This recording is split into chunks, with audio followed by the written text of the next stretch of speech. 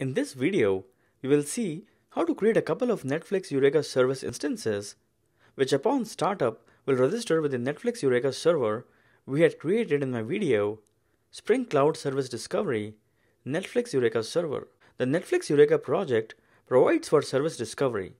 In today's cloud environment, auto-scaling of services leads to services being spawned and shut down dynamically, and the Netflix Eureka project allows for dynamic service discovery by the end clients. In this video, we will see how to set up a Eureka service. In the video, Spring Cloud Service Discovery, Netflix Eureka Client, we will see how we can configure a client to contact the service registry, get information about running service instances, and connect with them. Here, I have Spring Tool Suite running. Here is the Eureka Server project, which launches the Eureka Server. This is the one we had built earlier in the video, Spring Cloud Service Discovery, Netflix Eureka Server. Let's click File, New, Other, Spring Boot, Spring Starter Project. Click Next. Let us name our project as Eureka Service. Click Next. From the available dependencies, let us expand Cloud Discovery and choose Eureka Discovery. From the ops, let us choose Actuator. And from the web, let's choose Web and click Finish. Let us go to our main class, Eureka Service Application.java, and open it.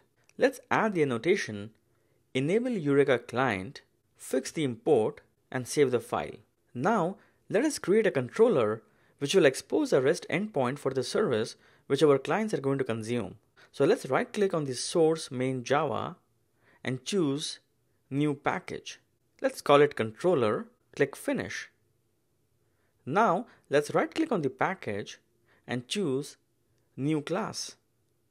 Call it Service Controller, click Finish. Let us add the @REST controller annotation to mark this class as a REST controller. Fix the import.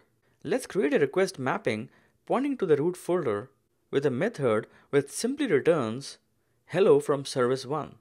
Let's fix the import. Now, let's go back to our main Java class, Eureka Service Application.java, and over here, let us add component scan controller. This is so that Spring will scan the controller package also, along with the com.example.demo package.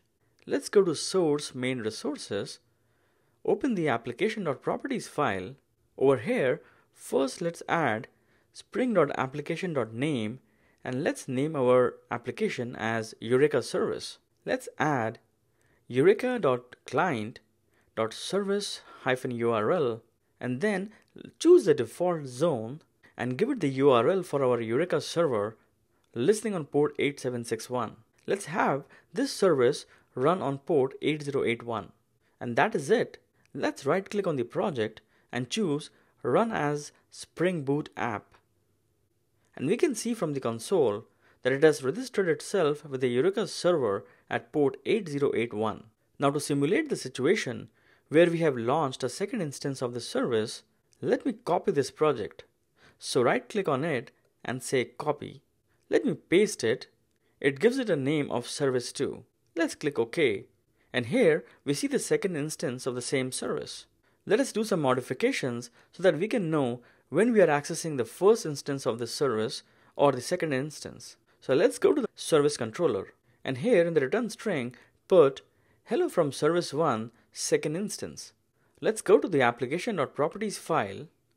The Spring application name will stay the same as it is a second instance of the same service, but let's change the port to be 8082. Alright, that is it. Now let us right click on this project and choose Run as Spring Boot App. And here from the console output, we can see that it registers itself with the Eureka server at port 8082. If we go to the browser and type http localhost 8761 to access the Eureka server dashboard, we can see that it reports the two instances of the service running at port 8081 and 8082. So this is how the services dynamically register with the Eureka server upon startup. We can access the individual instances. So typing in localhost 8081 takes us to the first instance of the service, and changing the port to 8082 takes us to the second instance of this service. In the next video, Spring Cloud Service Discovery, Netflix Eureka Client, we will create a client which will query the service registry of the Eureka server to discover these services. Thanks for watching.